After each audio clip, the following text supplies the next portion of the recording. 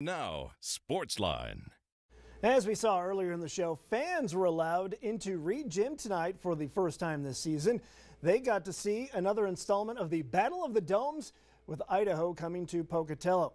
First time in a while we've actually had someone wave to our camera at Idaho State. Austin Smaley's dad was at Reed Gym and he made sure to give him a show. Smaley scored 12 points, which included 3 made deep balls. Another local product making an impact early. Former Highland Ram Daxton Carr throws it down on the Vandals.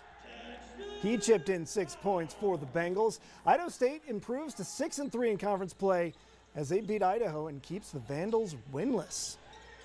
Meanwhile, up in